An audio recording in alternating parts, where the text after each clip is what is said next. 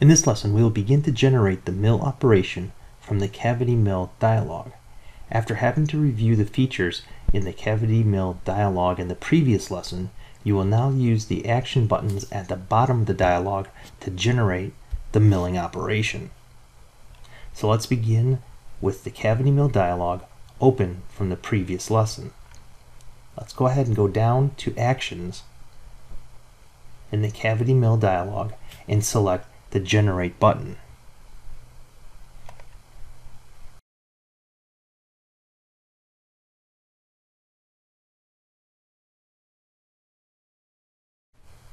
Now notice right away you can see the operation tool cutting paths.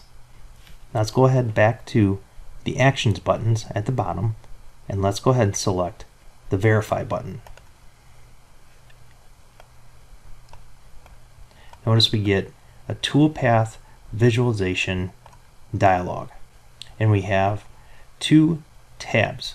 Let's go ahead and select Replay, and under Display Options, let's make sure it is on the tool in the drop-down menu.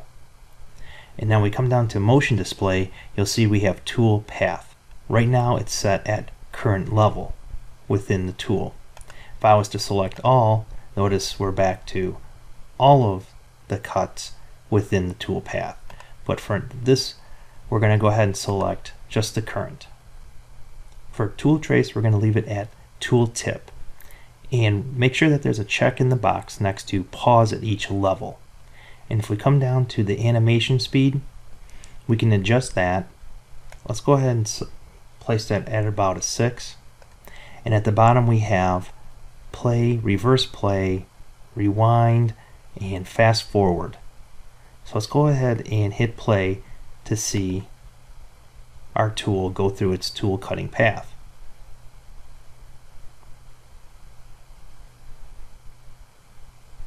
If you feel that this is going too slow, you can always stop, and we can move the animation speed up faster and select play again. And notice how it is going much faster.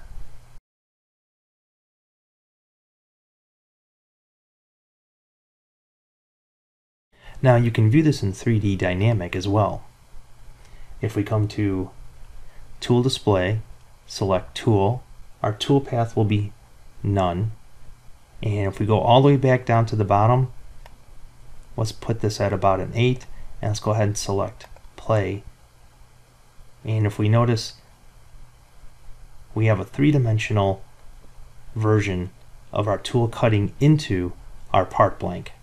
Now when you're finished, go ahead and select OK. And next, let's go ahead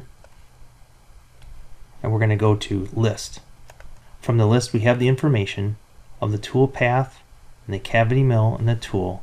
And if we notice all the information here, you can save by coming up here, select Save As, and you can save that out however you wish, as a text document or an HTML document. And you can give it a name here and then select Save. Let's go ahead and X out. Now we're finished with the cavity mill. We can select OK, and let's go ahead and go to a program order view, and notice here we have our cavity mill, and if I select on that, we can look at our tool cutting path that we've just created.